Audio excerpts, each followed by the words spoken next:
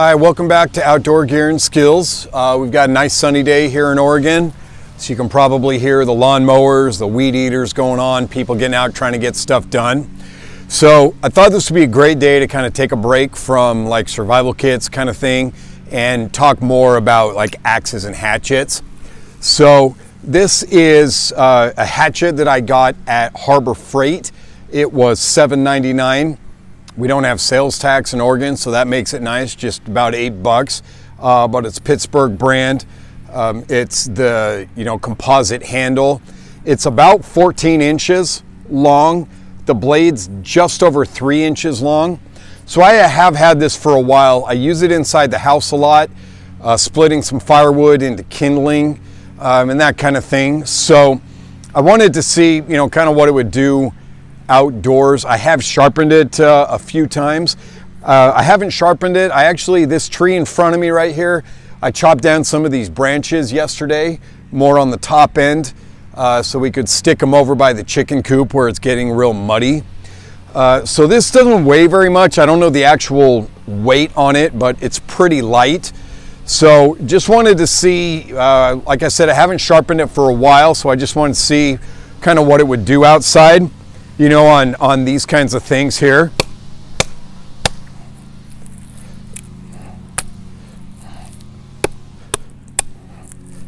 Trying to chop this off and not drop it. Oh, I dropped it, but so it's going through some pretty decent stuff right here. This one's pretty thick.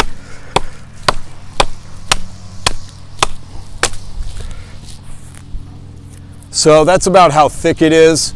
I'm kind of swinging weird on it. I'd probably chop it on the other side, honestly.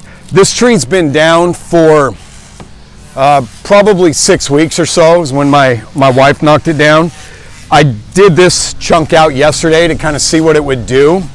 So we'll just do that again right here.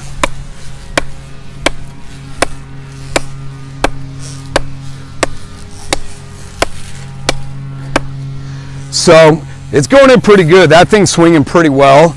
I feel like it's a good weight ratio with the weight of the handle to the head of the hatchet or axe.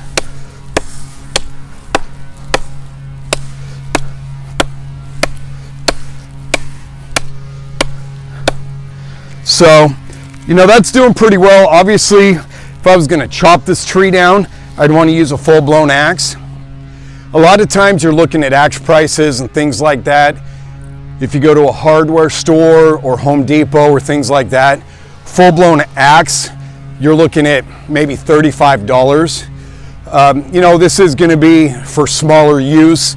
You're not going to hack down big old trees, but for knocking off branches, things like that, being able to take it out and split some firewood that's already cut, get it into kindling or some smaller pieces to get a fire going. Great. I would say this is a great camping hatchet to take, with you. It's nice and light. It came with a rubber sheath right there that just kept the blade protected. That worked for a while, and then it just kind of cut through the rubber. So that might be one thing to have a full-blown sheath on it. But again, for $8, I wouldn't really expect to get one. I'm actually thinking about picking up a few more of these just to have them around in my camping gear, hiking gear, that kind of thing. But for $8 Harbor Freight, I would definitely give this 2 thumbs up.